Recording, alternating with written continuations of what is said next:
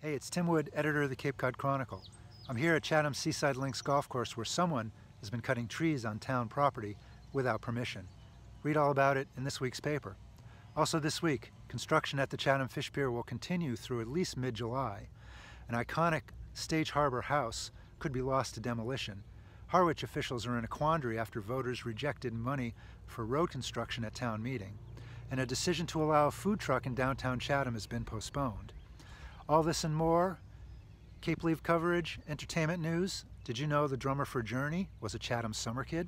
You can read about that and much, much more in this week's Chronicle at newsstands and online at capecodchronicle.com.